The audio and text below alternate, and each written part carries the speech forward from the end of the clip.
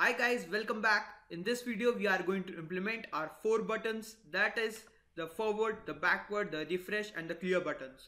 So the first thing that we are going to do is implement the on click listener to all the 4 buttons, just like we did with the go button.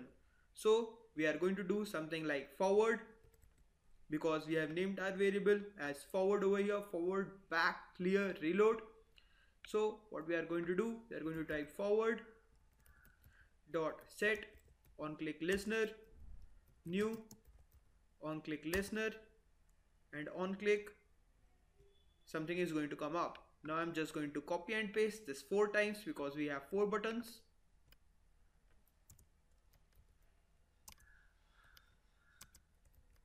and then I'm going to rename the second one as back, the third one as reload, the fourth one as clear. Now that we have implemented the on-click listeners on all the 4 buttons, we are going to go to the forward one. In the forward one, we are going to put an if condition: if brow dot can go forward, brow dot go forward.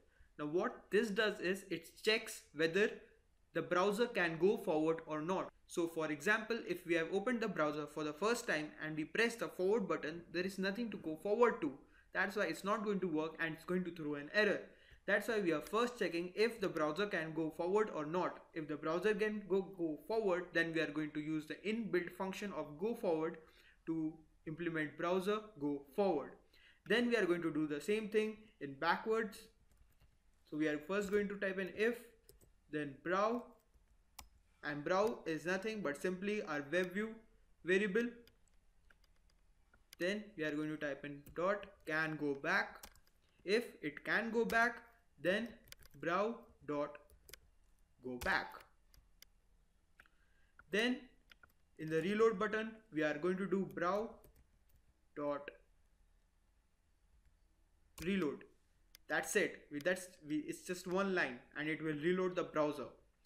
In the fourth one, we are going to do brow dot clear history. So our history will be cleared and the browser won't go forward or backward. So this is pretty much it. Let's run the application and see if it works or not. For that, I'll click this play button, and my Genymotion emulator has already been started. So I'm just going to wait for the application to run. And if we open our Genymotion emulator right now, as you can see, a browser has opened. So if you go to google.com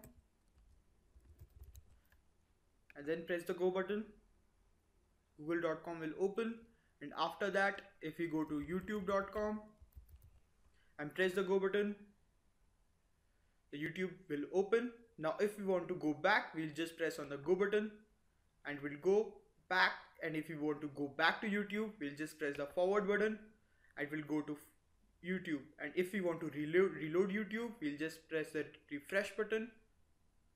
It will refresh, and if we press the clear button, it doesn't show anything but the history has been cleared. So if we press the back button, it shouldn't work now, and it's not working now.